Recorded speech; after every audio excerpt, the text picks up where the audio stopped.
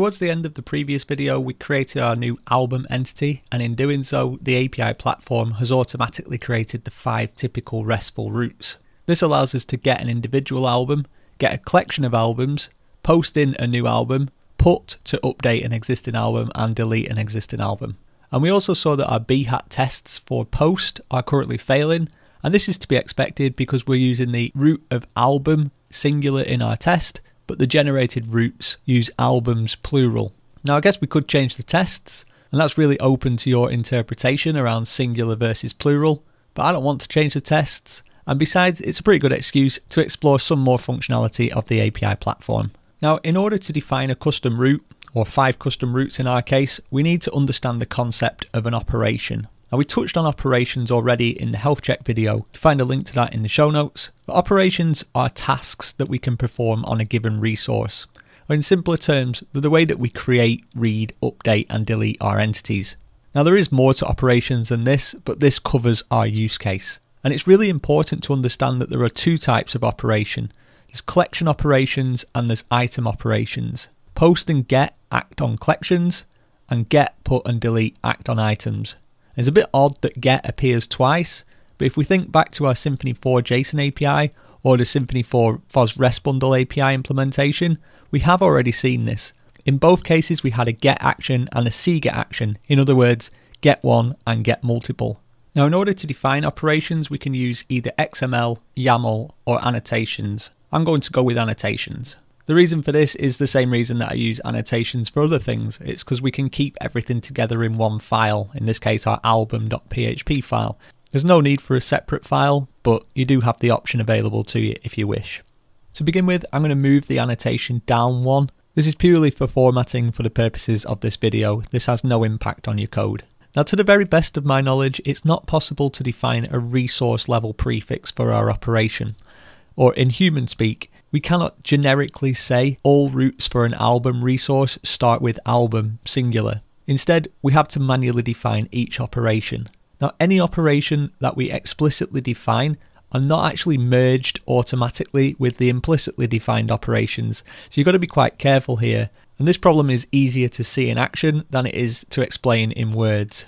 Essentially, what I'm talking about is because we've now explicitly defined our post collection operation, the automatically or implicitly defined get collection operation will no longer exist.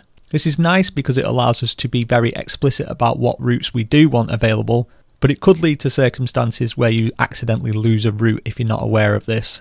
Now jumping back to the output of a debug router, there's one thing to highlight before we rerun that command, and that's that the words collection and item do appear as suffixes on the respective route. So notice that we have both the get collection and post collection routes defined, and then once we rerun the debug router we'll see that we only have the explicitly defined post collection route. So again, the API platform won't automatically merge any of our custom operations with the automatically or implicitly defined operations. That said, we have only made changes to our collection operations key. You will notice that these have been happily merged with the automatically generated item operations. So just because we've manually defined some collection operations, it doesn't mean that we lose those implicitly or automatically generated item operations. Now it's also important to note that both of the get routes are mandatory. In other words, we must be able to get an individual resource and a collection of resources for any resource that we expose via our API. And as such, at this stage, if we were to send in our test, we should expect to see some sort of error. Now a 406 isn't quite the error code I was expecting here. I would have expected either a 500 or a 400. So the reason that I say a 500 is when I was doing the write-up for this tutorial, I was seeing a 500 error in this circumstance. But when I came to record the tutorial on a slightly later version of the API platform, this same problem now results in a 400 error. Regardless of the error code, I would approach this problem from the same angle. I'm going to try and look at the logs. So if you're used to Symfony projects, the first thing that you're probably trying to do is look in the dev.log file. As I'm on my local machine at this point, that log file doesn't exist. So if you've any experience with Docker, you might be thinking, well, that's not that big of a deal. What I'll do is I'll jump onto the container and I'll see if the log file's just been written to the container. However, if we do that, we'll still find that the log file doesn't exist. So in order for us to be able to see the log files, we're going to first need to install Monologue, which we can do using composer require, just like normal. and Symfony Flex is going to take care of setting this up for us with the normal defaults. And as soon as the installation process is finished, we can rerun our test. So again, from the local machine, I'm going to rerun the bhat test. We should still expect the same outcome, the 406, but the important thing is all of the process behind the scenes should have been written to the log file. So we can see from the log file that the issue appears to be that we're not sending in a content type. The content type of an empty string is not supported. Helpfully, it does tell us that the supported MIME types are JSON LD, JSON and HTML. The root cause of this problem is because I've somehow removed the line and the content type request header is application JSON from the bhat feature. I'm really not too sure why I've done that or how that's happened, as I'm sure we had that in there for all our previous tests, but even so, the log files reveal what the problem is, and resolving it is not that big of an issue. And for complete clarity, all this does is ensure that the next request made by Guzzle will have a header with a key and value pair as specified in that line in our bhat feature, which in this case will be content-type and application/JSON.